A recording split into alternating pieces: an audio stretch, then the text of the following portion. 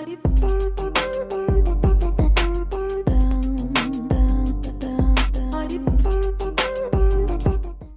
guys, welcome back to an industry leader interview. We're going to kick off 2018 really big here. I have the honour to interview Mr. Will Polston here. So what an amazing way to kick off our industry leader interviews for 2018. It's all about inspiration, motivation and ready to absolutely smash 2018. So I couldn't have picked a better person for the first interview. Now, I don't want to undersell you, I really don't. So I know we've got to introduce you, but I don't want to undersell you. So I would like, would you mind doing a sort of 30-second intro into who you are, what you're about, and sort of your achievements, just sort of 30 seconds? Yeah, of course. So, hi, my name's Will Polston, and I'm a mindset strategist. I have the pleasure of taking people from where they are to where they want to be, and I do that by empowering them to unlock their full potential and make it happen. And that for me is what it's all about.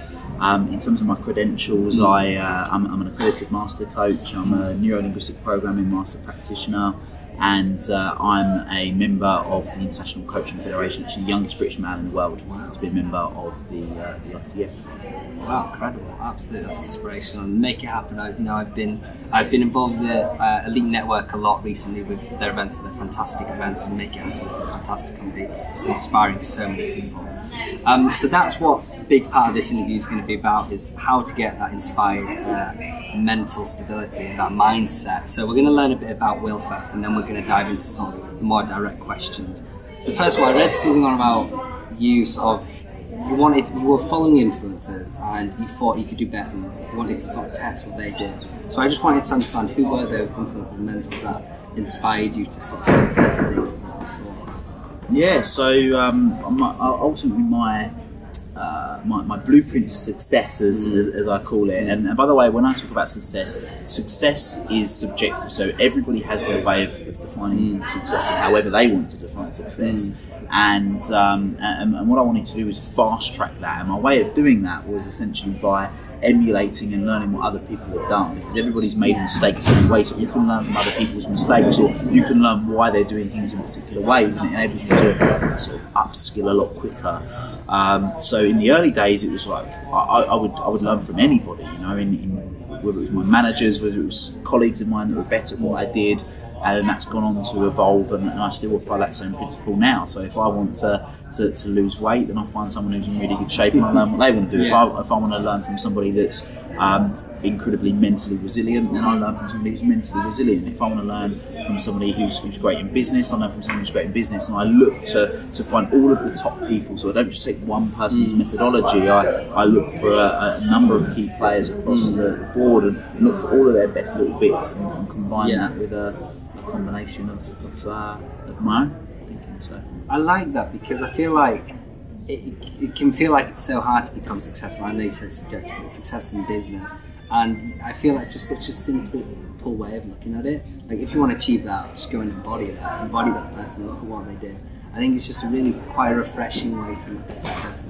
So if you want to achieve something in business, I think that's so refreshing. Like, just go copy something. It's like, go sort of do it your own way, or go understand the best way. Yeah, learn from them ultimately. Yeah, learn from them. That's what it's about. Yeah, it's about that, absolutely 100%. Now, I know you met Tony Robbins, which hopefully one day I do meet, and I know that was a big part of the story of you becoming who you are today. So do you want to just touch on that a little bit, because I feel like we need to. Yeah, so I went to so I'd always been, I say always, for about 4 or 5 years I've been heavily involved and interested in personal development, and then I went to an event called Unleash the Power Within, which is a Tony Robbins event about 6 years ago now, and had what I call my lightning moment, which is where I realised at that very point that what I'd been doing and thinking my whole life wasn't about what it was really about, and there was a much bigger picture to play with, and yeah, at that point it was life changing for me, and have been since. And then last year I had the pleasure of being invited out as a personal guest of Tony and his wife to one of his events over in America, which was cool, and then getting to have a couple of words with the big man. Sounds incredible. Which was pretty cool. Wow, it's incredible. It's life-changing. Absolutely. Hopefully I get the opportunity one day to meet him myself. And I think that rolled into, so we sort of understood how you built and made Will Polston today. So what is your current focus for today? Now we know sort of how you've been built. What is your focus today? in terms of from a growing perspective? Yeah, so moving your business forward, and what is your main focus in, I guess, in life and business? I would have thought that's quite similar. Yeah, very much. I mean, I'm very grateful in that I've created a life where my life and business is very much combined, and yeah, I want to continue to grow that. We've spent a lot of time, energy, and effort creating platforms over the last couple of years to enable people to thrive. My ultimate goal, my purpose, is to empower as many people as I can to unlock their full potential and make it happen. And we've created lots of different vehicles in order for that to happen now. So it's about creating awareness, making people aware. We're not going to be for everybody, we're not going to be everybody's cup of tea, which is fine. But those that we are, we want to make sure as many of them know about it as possible to be able to be a part of it. Fantastic. No, I love it. So now we've learnt more about Will, we've understood sort of where you come from and sort of what's inspired you. Now I want to go for the more direct questions, sort of where people can really take little bits from this and really go and implement them. So I think we start with how do you gain, and this is quite an open question, but how do you gain clarity of what you want to achieve in life? Is there sort of like a simple model that you can go to, or is there a simple sort of few steps that you can really gain clarity on what you want to achieve in business and life? Yeah, definitely. So in order to identify what you want, is just dream, right? Is just put it out there. Think as big and as crazy as you want, right? Because you can make that your ultimate goal. My belief is if you shoot for the stars, you hit the moon. You shoot for the moon, you hit the lamppost, right? So dream big. If you strive for mastery, you might settle at excellence. But if you strive for good, you'll get average, you know? So it's about shooting as high as you possibly can, and if you fall short, it is what it is. So that's what I've sort of strived towards, and that's certainly something I recommend people to do. And then how you make that happen, the easiest way to do that, because people go, well, I've got this dream, I've got this vision, but I don't know what's the first step that I take, is what I say is quite often if you're thinking about the first step, you're thinking about it wrong. Think about what the end step is, the end goal, and work backwards, reverse engineer it to work out what your first step is. Yeah, I've heard that a few times before, and that's powerful for sure. I definitely need to implement that for my next 5-year strategy for sure. So that's a great piece of tips there to take away. So say you've got your clarity, you've got your dream, and even when it's a dream, I think it can still be tough to grind every day out. Because I love what I do, but there are those days where you get just like, I don't really want to work. What are those good daily habits to maintain that motivation every single day? Oh wow, there's so many, but for me the key ones are like health. You know, focus on your health is really important. So eating well, drinking well, exercising. But then on top of that, active appreciation, gratitude is what you focus on. You feel, so just writing out what you're grateful for, 10 things you're grateful for every single day, just to start the day, to get you focused on the good, because there will be challenging times, there will be difficult times, but there's a few things worth remembering. Life happens for you, not to you, and that plays a massive role in what goes on. And of course, when you're focusing on the positives, you're focusing on the good things, it just sets your whole frequency for the day in terms of what you can go through and deal with. And it's worth having in the back of your mind, from struggle comes growth. You know, so if it wasn't challenging, you're not going to grow. When you train in the gym, for example, when you're exercising, you're making all these little micro tears in your muscle, and that enables the muscle to be able to grow. So I think that's really strong what you said, because I've gone, obviously you'll know for business you can have really tough times, and it can really affect your mental health. And it was a quote, it was from Stephen Bartlett, and he was saying, whenever you're in your roughest times, you've got to think about this is when you're learning the most.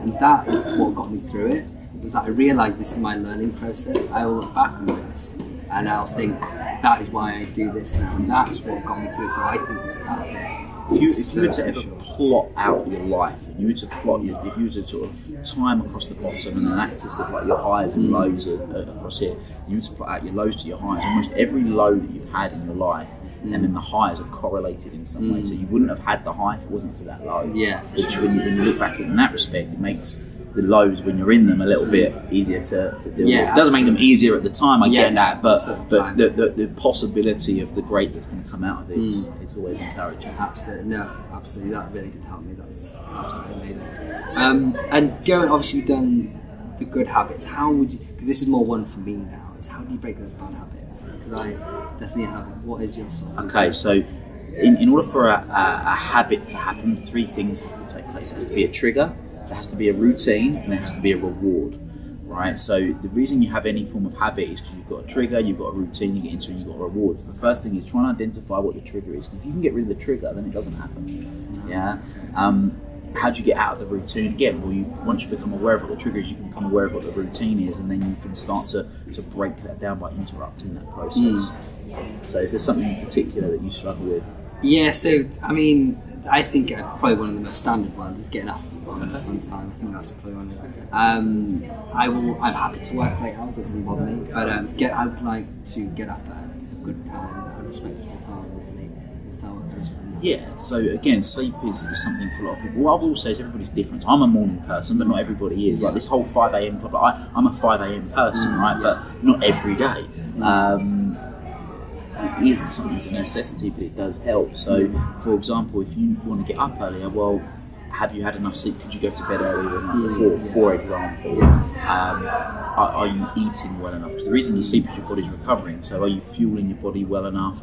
Are you over taking too much caffeine? Are you not exercising enough? Those types of things all play a role. And what could be the trigger? And then it's obviously getting up. Obviously, the obvious one is getting an alarm clock. That's a trigger to get you up. Yeah, but even then you can just press snooze, and the snooze button on the Apple phones are even bigger now for some reason. Yeah, put the phone on the other side of the room. Yeah, no, I've heard that one, but I've never implemented it. So. But yeah, I need to implement that for sure.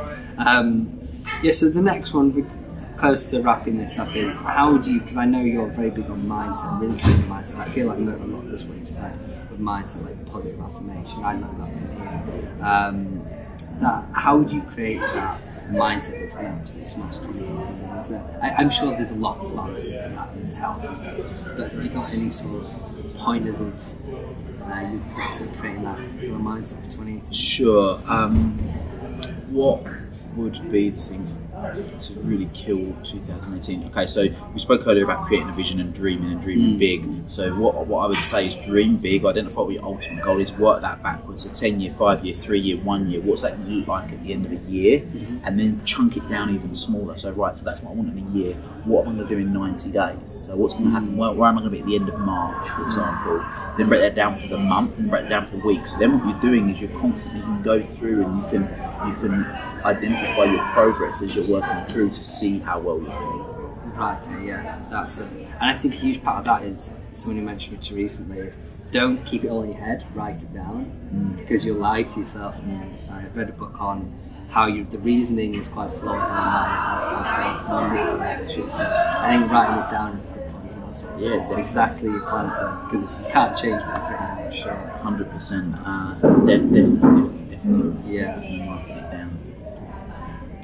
So just final two questions. So I know we've gone through all that. So how do people do all the above when they're starting out? And I know I've sort of had perceptions of business, and sort of you can be very neglectful at the start of things because you've got to learn a lot.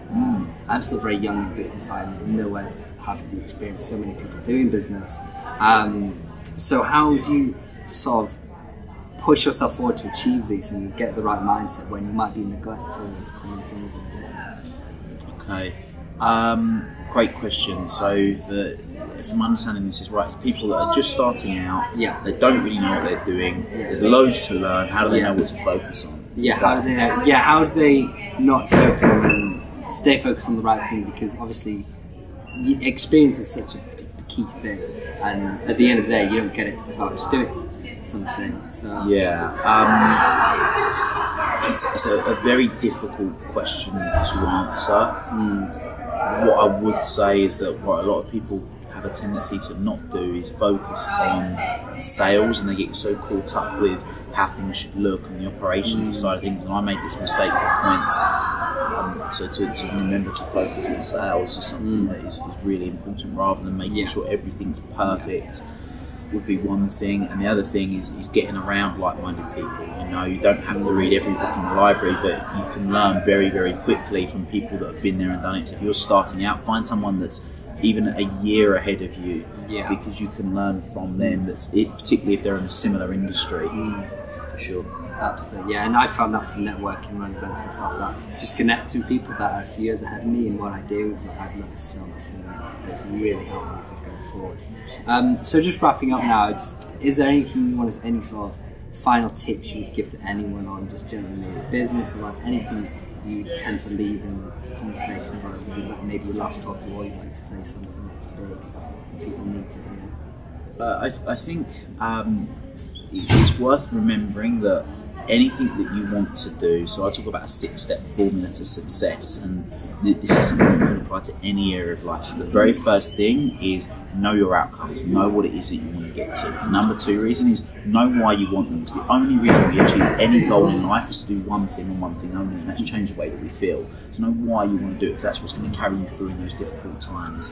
The third thing is to take the action to strive forward, actually put in the effort to get there.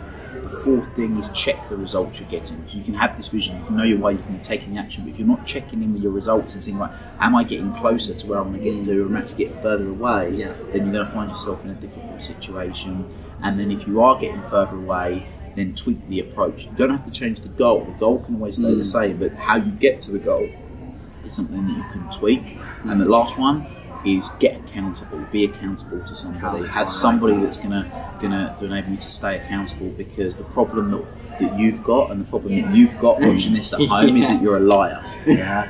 Okay, you're a liar. You will lie to yourself over and over and over again, right? But we've been brought up to be conditioned to be accountable. When we're born, we're accountable to our parents. We went to school, we're accountable to our teachers. We went to work, we're accountable to our bosses. Then we go into the big wide world of wanting to do something for ourselves, and we wonder why it doesn't get done. And it's because we're not being held accountable.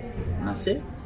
That's huge for me as well. Funny you mentioned that, because I've literally just moved into co-working space because I want to be more accountable. Because I was working at home, and it just got to the stage where I wasn't being productive. It wasn't right. So now I want to be around people. So it's almost just being around other people working. Like, I would feel guilty if I was not working, and I feel like telling them I'm going to get a client today, or I'm going to do this call. That's something I literally just implemented right today. So it's really quite fresh. That's quite funny. Thank you very much for this. Pleasure. Thank you. I really appreciate that. I do. My pleasure. And if you want to find Will, I'll obviously put all his profiles, and do go and look and Make It Happen. It's a really inspirational company. And if you want to go to any network groups, the Elite Network is a fantastic group. I know you're in Leeds, you're in London. Leeds, currently Leeds, Chelmsford, Manchester, Newcastle, soon to be Sheffield. There's a few other locations as well. So fantastic, absolutely. And we'll drop that down there as well and promote that as well. But thank you very much, guys. It was an amazing interview to kick off 2018. I hope you enjoyed it. As always, please do follow me on our social media at Scott Mears on YouTube, where you are now, at Scott Mears _ on Twitter, and at Scott Mears Entrepreneur on Facebook. Thank you very much, guys. Until next time.